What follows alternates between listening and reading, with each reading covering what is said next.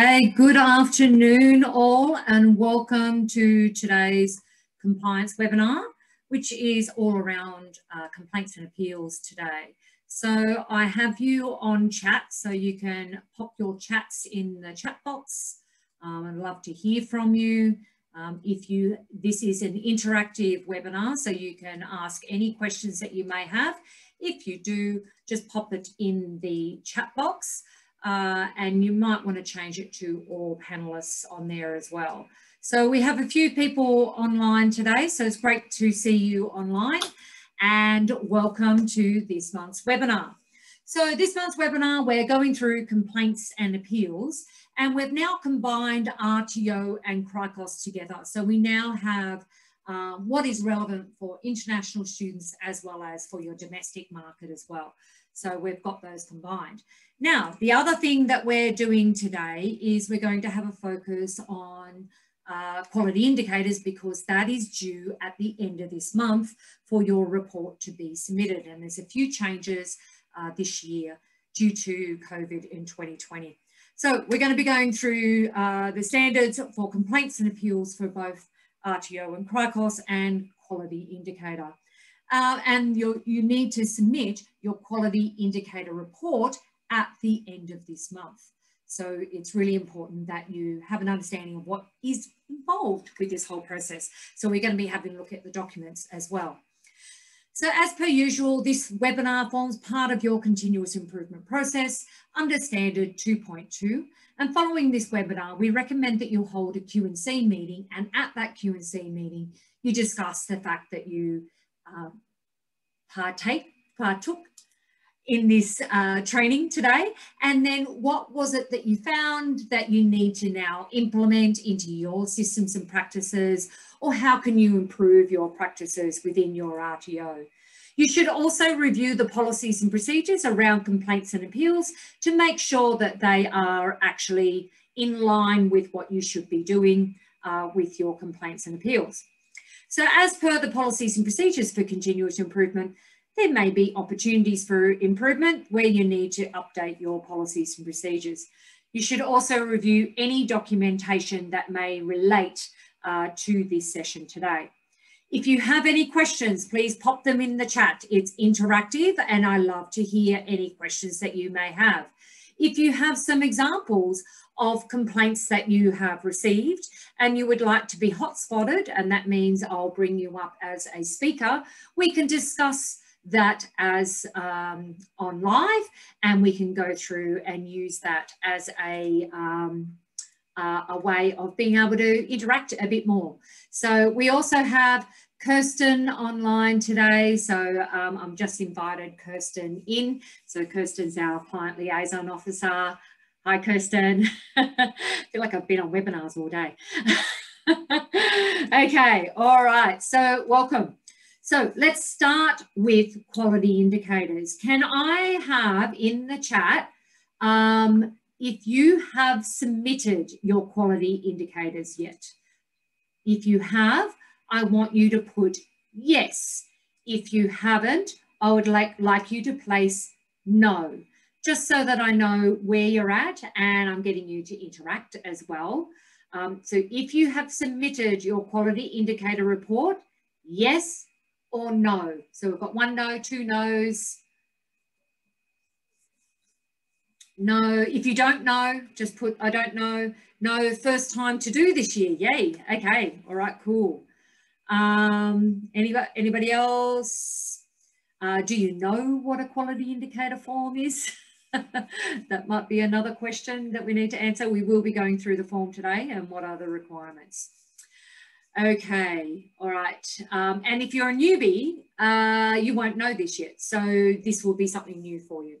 So under the requirements of the data provisioning legislation, every RTO is required to submit a report or a summary of their learner engagement, and there's a survey that they need to complete. Due to the extenuating year that we had last year with COVID and lockdowns and things like that, us was determined that it will not take regulatory action against providers that are unable to submit their 2020 quality indicator data. So this might be something that you need to consider if you're unable to. I still recommend that you do if you can, but if you haven't, there will be no fines that will happen. Providers are still able to submit their data but will not face any regulatory action, and that's for the current reporting period only.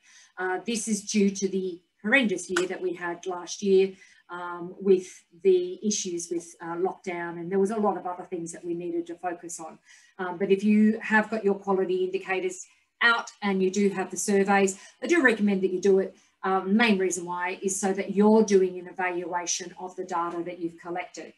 So the data quality indicators is a form that you send out to your students and distribute at least once during the duration of their training. It's something that you should review at your quality and compliance meeting so that you're reviewing the feedback that you've received and how are you going to improve your practices based on that feedback. You need to complete a quality indicator summary report in June each year, and that's what we're going to be going through, and it's due at the end of this month. So the learner engagement indicator is a document that really focuses on the quality of your education and learners' engagement in the activities that are likely to promote high quality skill outcomes. It includes learner perceptions of the quality of their training and assessment and the support they receive from their RTOs. So it's getting feedback. So ASQA and NCVER want to get this feedback to identify how is the training industry going and what sort of feedback are you getting, and how, most importantly, how are you acting on that feedback following receipt of the feedback. So this is a really good source to identify improvements or opportunities for improvement within your organisation, and how do you implement that. There is also an employer satisfaction indicator. So this is where you send out a survey to employers to identify, how do they think that their clients or their staff members went going through your training. So how did their learner competency develop to meet their needs, and the relevance of learner competencies for work and further training. The overall quality of the training and assessment and how it was delivered and conducted, and did it meet the student needs. The source of data is a measure or an indicator of how you are going and the quality of the training that you're delivering to meet employer needs. And it's a real good indicator to identify whether any opportunities for improvement within your training and assessment. And one of the really important areas with this is really identifying the data that you've collected and how you're going to implement that within your organisation.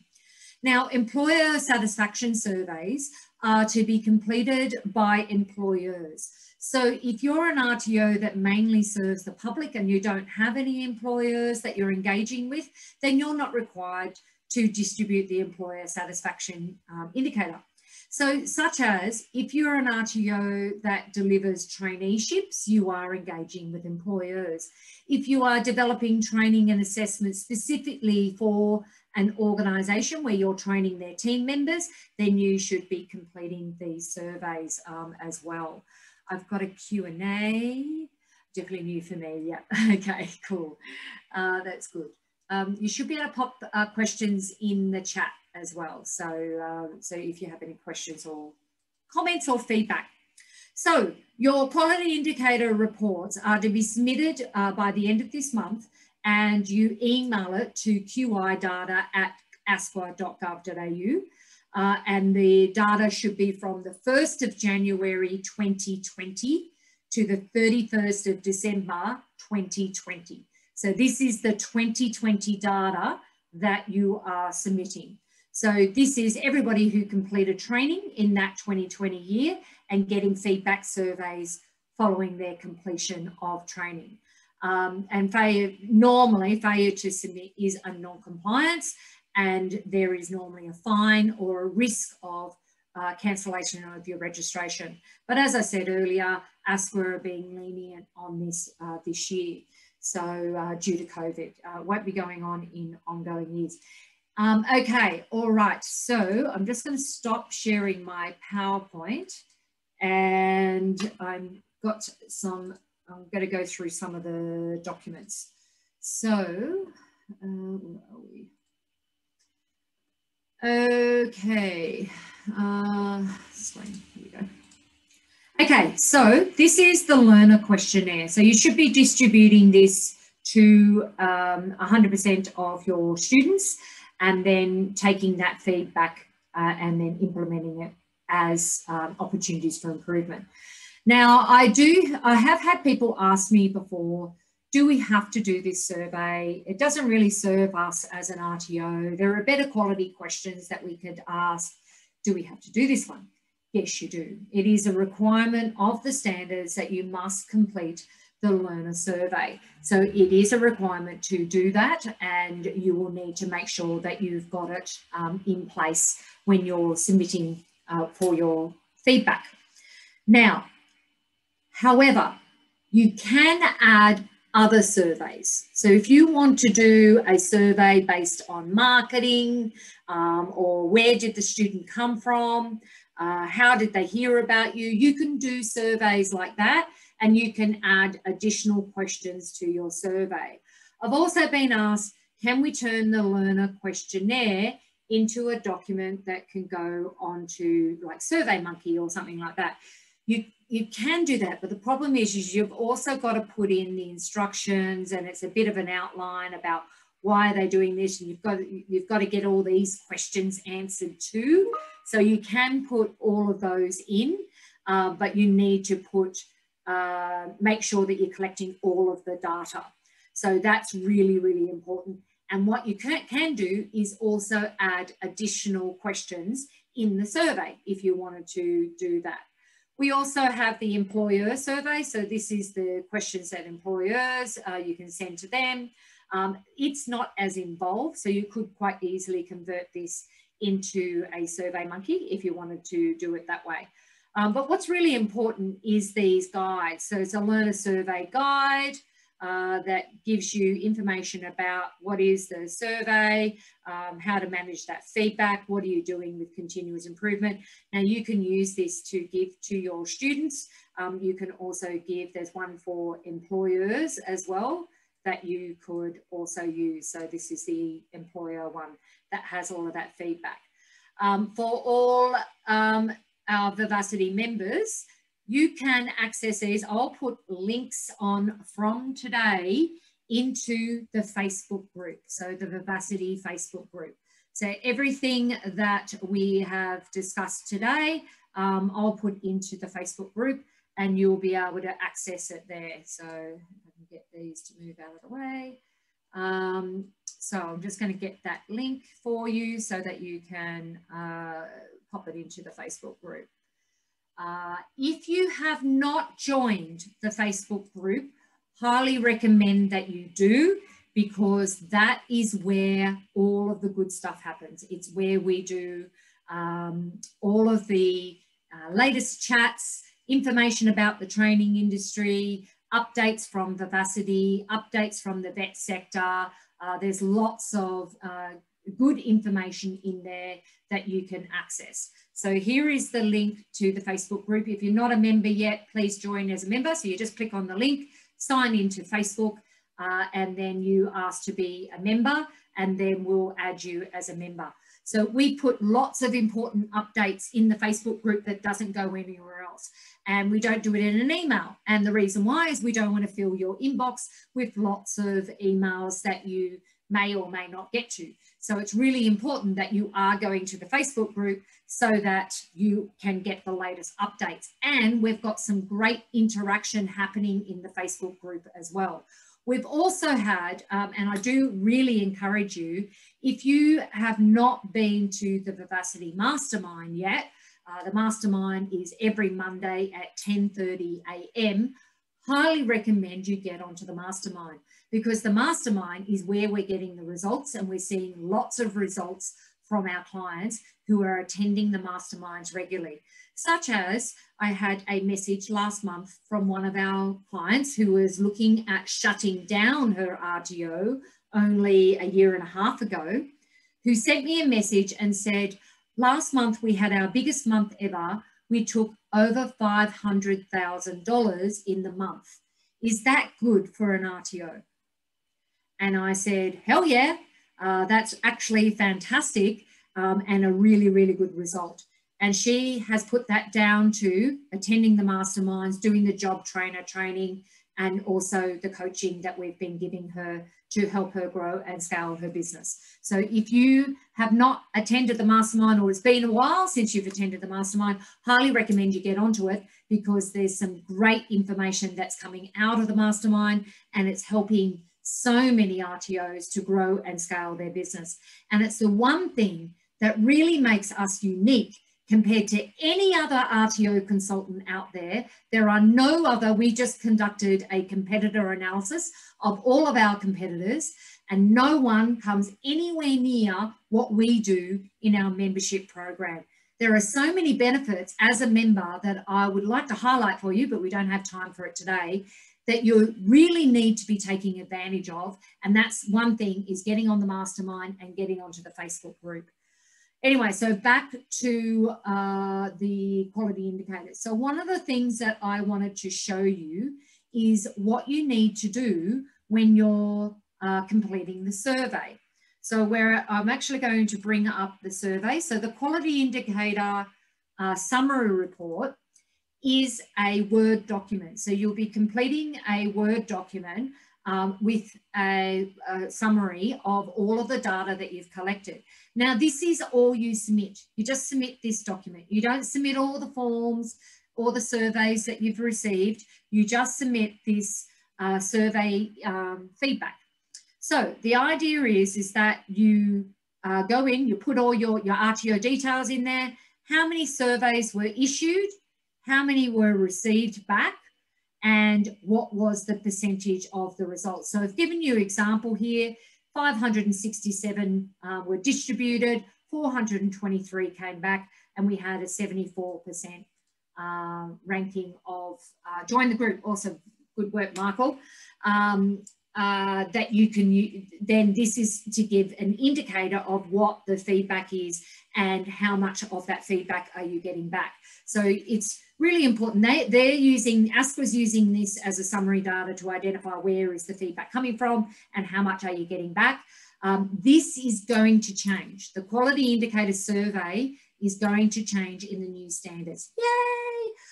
There are so many people who find this such a headache to do, and it's not relevant to RTOs. So it will be changing in the new standards. If you haven't heard, if you haven't been to the mastermind, there is a vet reform going on at the moment, and all of the standards are being rewritten as we speak, and there are draft standards coming out in August, and we'll be holding a vet reform focus group looking at the new proposed standards and what the impact that will have on your RTO.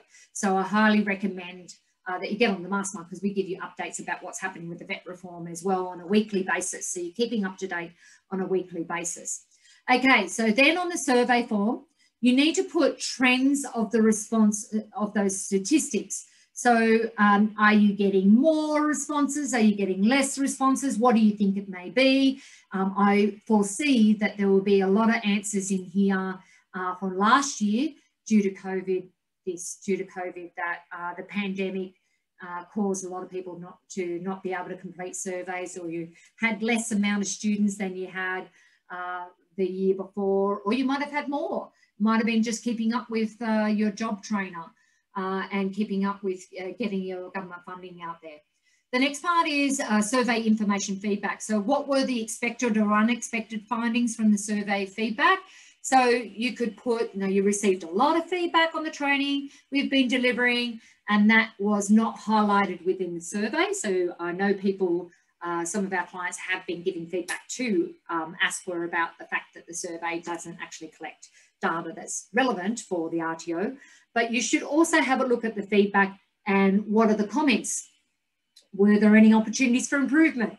Was there trends that you identified with the survey? Did you have an issue with a trainer? Did you have an issue with a venue? And what have you done to improve your services based on that feedback? So what does the survey feedback tell you about your organisation's performance? How do you believe you went? Is there opportunities for improvement, or do you think you just did really, really well? And especially considering what happened in the last 12 months. So the big thing is with this survey is not necessarily ASWA are going to use it against you or anything like that.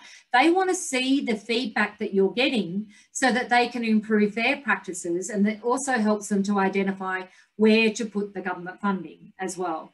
So this is the important part. What improvement actions have you implemented? So what preventative or corrective actions have you implemented in response to the feedback? So it could be something to do about a trainer or a venue, or the way you're delivering the training, what's happened with the assessments, and how you can improve that. So it's really looking at, okay, what could you prevent in future? What corrective actions or opportunities for improvement can you do? And then how will you monitor the effectiveness of that improvement within your RTO? So we actually have, within the policies and procedures for continuous improvement under clause 2.2, we actually have a whole process on how to manage your continuous improvement. So I highly recommend that you get onto the policy and procedure manual for opportunities for improvement, because we actually have the whole process of what to do with the feedback and how to improve your practices based on that feedback that you've received. Okay, that is that one. So let's get on to our subject for today, which is complaints and appeals.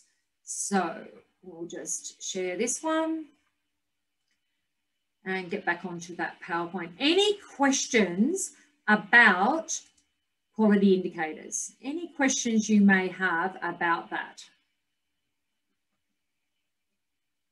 Pop them in the chat if you do. If not, we'll just continue on with our complaints and appeals. Okay, awesome. All right, doesn't look like we have any. Okay, so this month we're looking at complaints and appeals. This is an area where it's really important that you're making sure that you're managing your complaints and appeals so that the complaints are coming through you as an RTO and students aren't going direct to ASWA, because the last thing you want is a complaint to go directly to ASWA, because ASWA have to respond to 100% of any complaints received. So one of the first questions that ASWA asks when someone submits a complaint is, have you submitted a complaint about the RTO to the RTO first? And if they say no, they haven't, then it redirects them to go back to the RTO to submit a complaint there. But what we have found, what often happens, is the student doesn't want to do that, or they don't know how to, or it's too hard. They just go back and redo the complaint submission again and just say yes this time, and then continue on with their submission of the complaint. So you really don't want to make it difficult for students to be able to submit a complaint. You want to make it easy for them to be able to submit a complaint to you so that you can take remedial action and actually have identified opportunities for improvement from that. So what's the difference between a complaint and appeal? A complaint is where a student wishes to raise a complaint about another student, maybe a trainer, the RTO, it could be a third party, or it could be where a team member within your RTO wants to make a complaint about someone else in the organisation as well. So it's a complaint that is expressing your discontent about the RTO process and systems and looking at opportunities for improvement as an RTO. An appeal is where a student disagrees with the result that they've received for a unit of competency. So it could be that they were deemed not yet competent and they disagree with that result. So they can appeal that result and ask to be reassessed. So this is where we've got to make sure that we've got the process in place to manage this. So within the standards, it's very much about how are you going to look after the students and protect the students and inform them of their right to be able to submit a complaint. So it's really looking at your whole complaints and appeals process and how are your students able to submit complaints to you to improve your practices. So it's really looking at, well, what is your process? So if you go into the Q&C manual, you'll see that we have a whole process for complaints and appeals, which is also in the student handbook, which makes it really clear to the student how to submit a complaint. If you're not using the Vivacity student handbook, I highly recommend that you do. Also the Q&C manual, because the student handbook has been written to be compliant and it's got through every single audit for the last 3 years. We haven't had any issues or non-compliances. What's going to be a massive change that's going to happen, as I talked about earlier, is the vet reform. All of the standards are going to change. So all of your policies and procedures are also going to change to reflect the new standards. So now more than ever, it's really important that you're getting along to the Vivacity Mastermind, you're getting along to the Vivacity training, because we're going to keep you informed and up to date with what are the changes that are going to happen, and even what we foresee are going to be the changes that are going to happen that will impact your RTO, and how we can minimise the impact of that RTO. Within the Q&C manual and the student handbook, we have a flow chart for complaints and appeals. So it's a process for the student to be able to submit a complaint, and then it's a fair and just process. And what makes it a fair and just process is we have time frames around when they submit a complaint and that process for the complaint process. When are they going to be contacted? They get a confirmation that you've received the complaint and that you're keeping them up to date with what's going on with the complaint on an ongoing basis. And this is one of the really important parts of complaints and appeals, is making sure you're keeping the student up to date. You're also responsible for any third parties as well, where they may want to make a complaint about a third party. So a third party could be another RTO provider who's delivering training on your behalf. It could be a work placement, so the employer or a supervisor within a work placement, or it could be someone else that you get into your RTO to help with delivery of training. So it's really important that it's clear how to submit a complaint. Okay, so under Standard 6.3, it's all about that procedural process. And the big thing is making sure that your complaints and appeals policy and procedure is publicly available.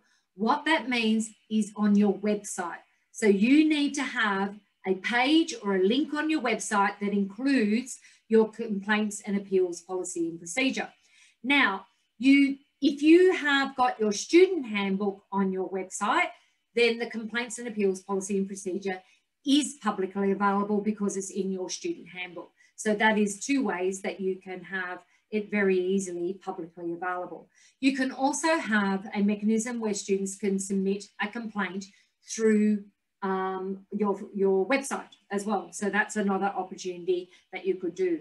Now, one of the big things is in writing, you acknowledge that you've received a complaint and that you're keeping a monitor of that complaint on behalf of the student, and that you make sure that you securely maintain any of those complaints, and that could be through a password protected database. So you could have it on there.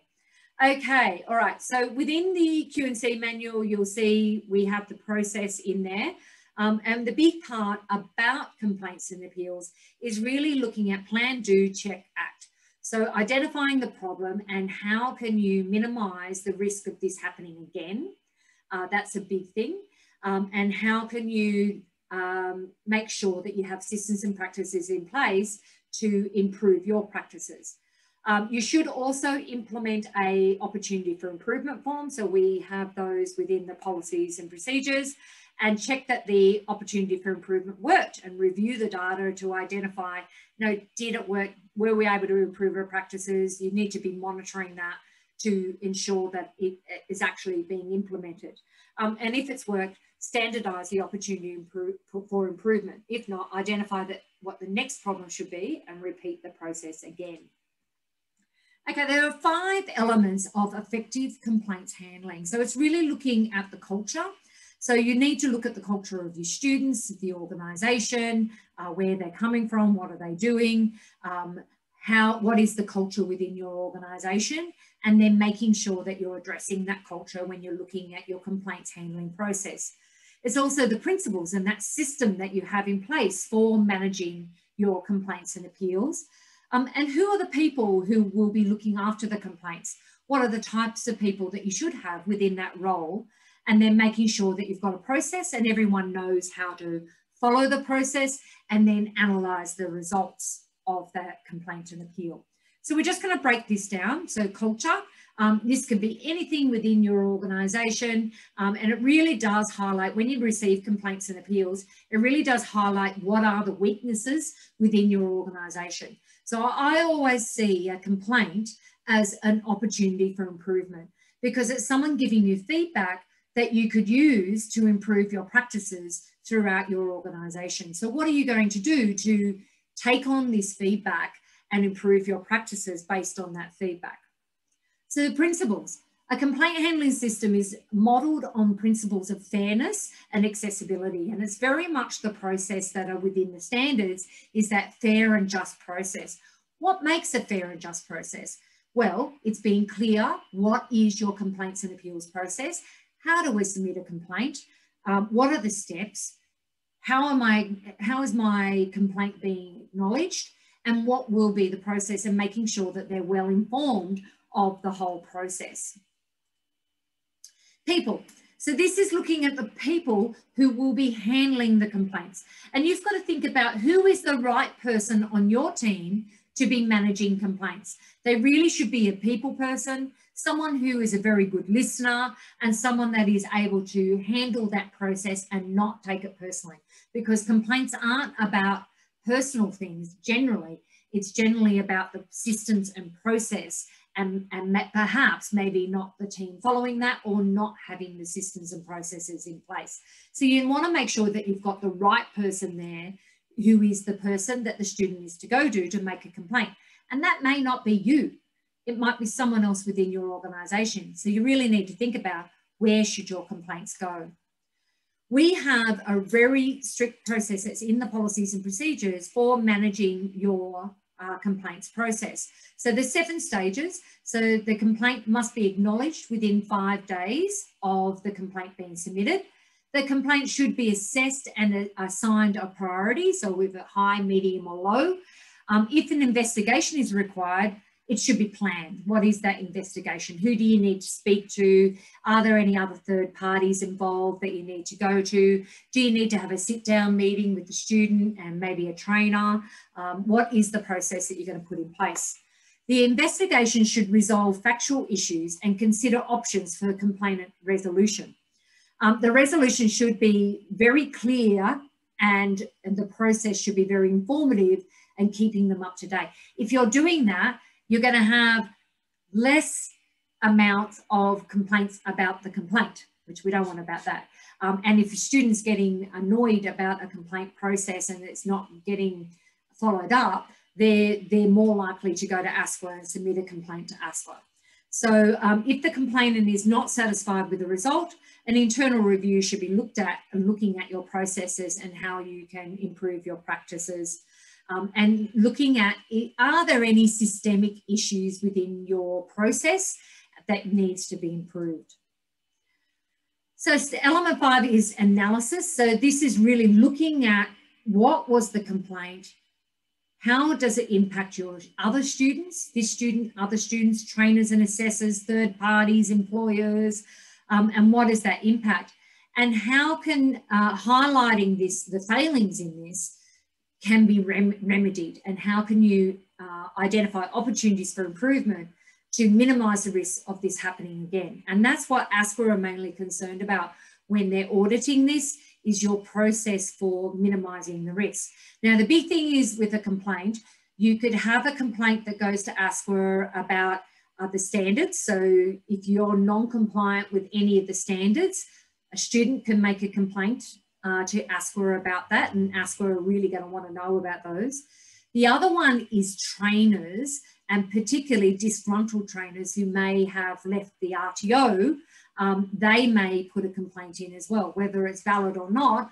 So you've got to be really careful with what your process is for monitoring that. It could also be a complaint by an employer, so where they have had they've employed someone who did training with your organisation and they don't have sufficient skills and knowledge to be able to do the work that their certificate says that they can do. So I've seen lots of different types of complaints. Anything that goes to ASFA, they need to 100%, all of them, they've got to investigate. So that is their process. So you really want to look at, if you receive a complaint, what can you do to improve your practices to ensure that this doesn't happen again, and really look at the trends within your organisation. Is this the first time that this complaint has been raised? Are there other students out there who may have the same complaint but just haven't said anything yet? So it might be something else you need to look into about how are you best serving your clients. So let's have a look at some case studies. So this is a case study 1. So XYZ RTO receives a complaint from Juan, an international student who enrolled through an agent into BSB 6015 Advanced Diploma of Business. Juan's complaint states that the agent did not inform him that he needed to attend any classes. So if you think about this, their complaint is, so the student has said, well, I wasn't told that I was supposed to attend any classes. In fact, my agent said that I just enroll and I don't have to turn up for anything. Now, this is a big issue with international students, where you need to make sure that you're keeping on top of that and you're surveying your students following enrolment on what did the agent say, did they guarantee you anything, and making sure that they didn't tell you something that is not correct about what your services provide. So anybody who's delivering international training for international students, you would know that there are a minimum of 20 hours face-to-face training that's required for the training. So if an agent's told them that they don't need to turn up, then that's a major non-compliance. So Juan's complaint. After you have acknowledged Juan's complaint, the next step is to begin investigating. You should speak to Juan, the agent, and any other student who was referred by the same agent. The complaint with the result in one of two outcomes, substantiated or unsubstantiated. If unsubstantiated, your investigation identifies that Juan was fully informed of the requirement to attend class. The outcome is stated in writing within 10 days of the decision, and Juan is provided with information about the appeals process and contact details for the Ombudsman. If substantiated, it is likely you would terminate the agent agreement, and I would really be looking at what is the agent actually saying to your students before they attend your RTO. So you really want to look at that process and what are the options for refunds and attending the scheduled classes. Okay, so that's an example of a complaint. So let's have a look at an appeal. So XYZ Training has provided Lolita, an international student, with a letter stating their intent to report her for unsatisfactory course attendance. Lolita appeals the decision as soon as she receives the letter.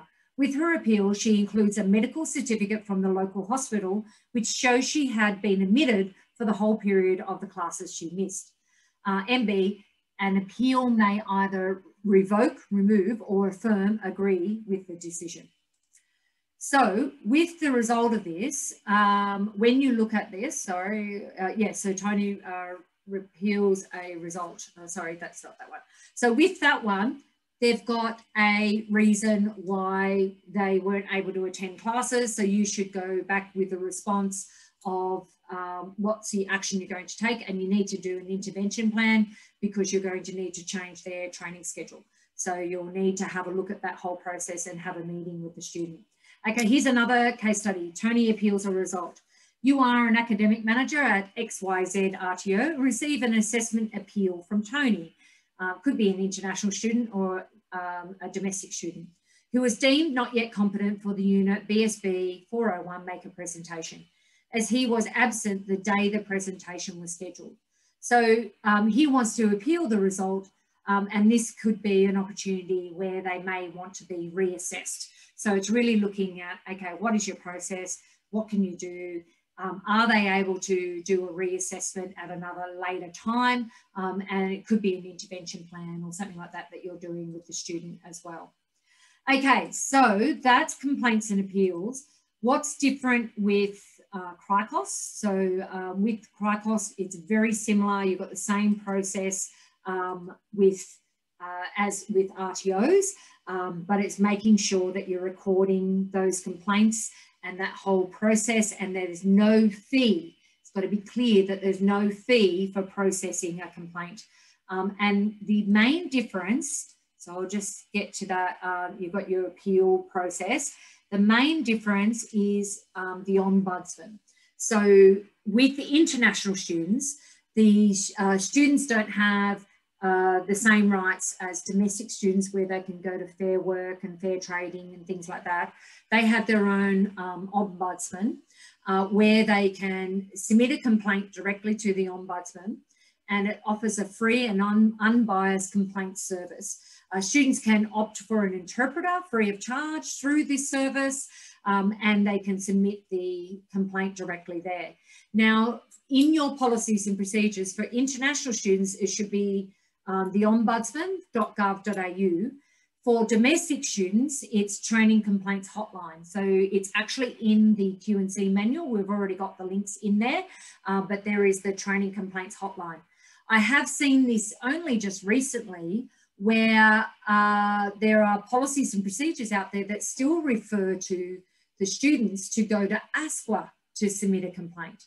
ASQA don't want to receive the complaints directly. They want you to go through the training complaints hotline, and they want you to be promoting that within your policies and procedures and not go directly to ASQA. They've got enough to handle.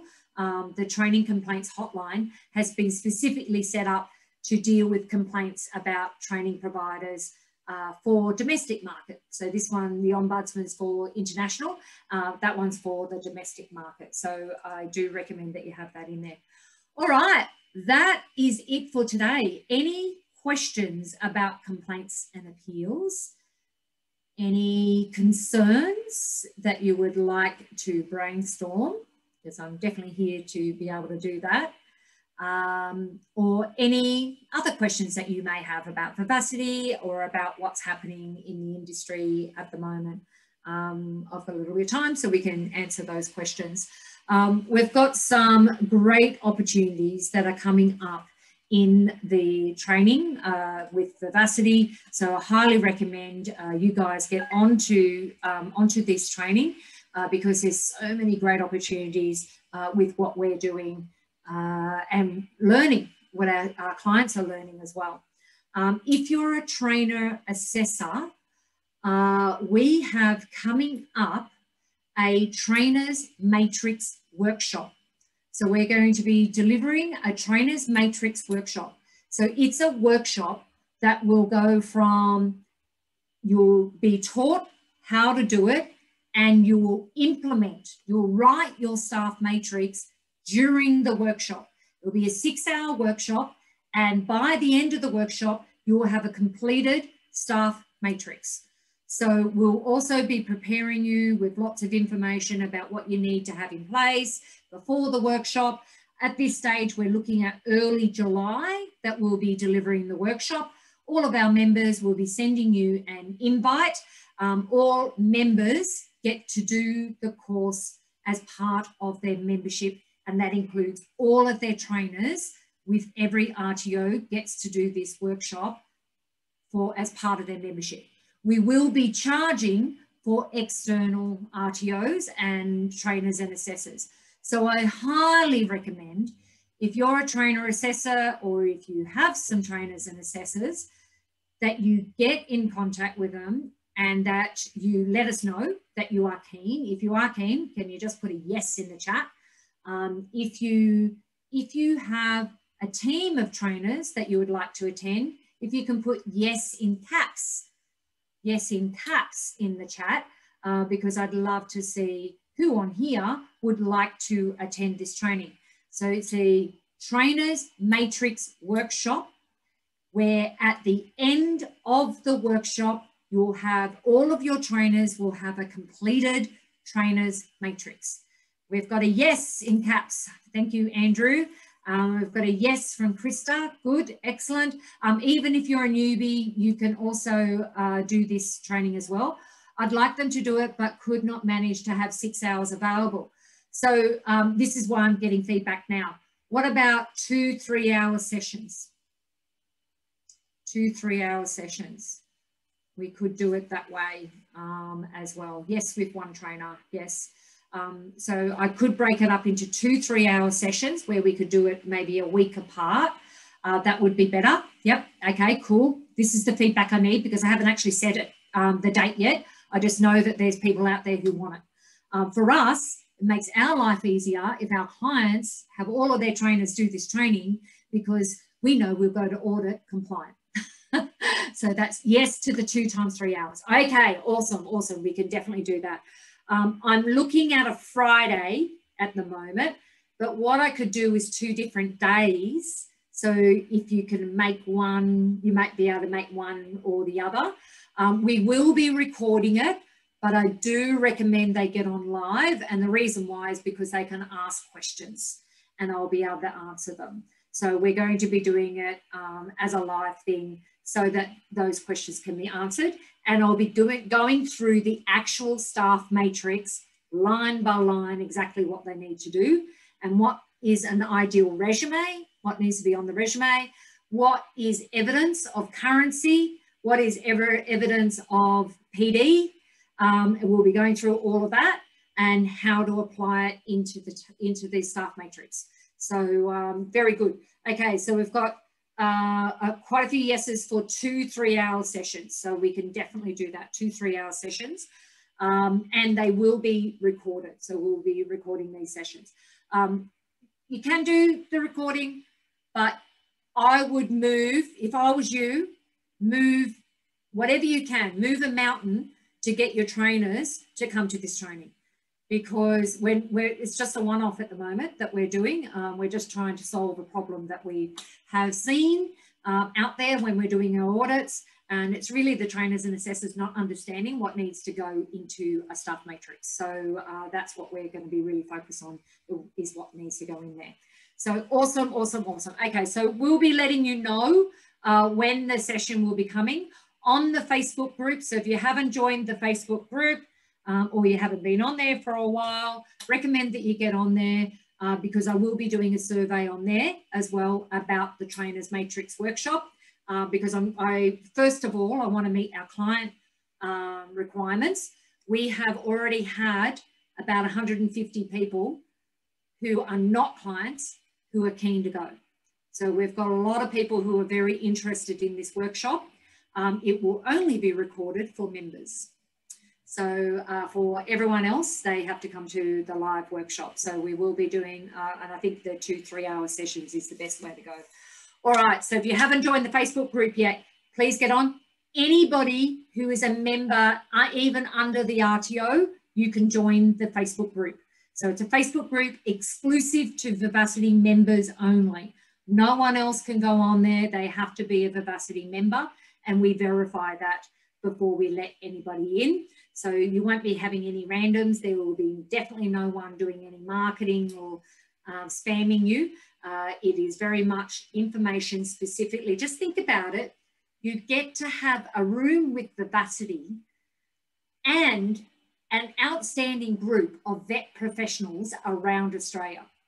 So it's a great opportunity for you to network, and our clients have been getting some amazing feedback and results from attending that.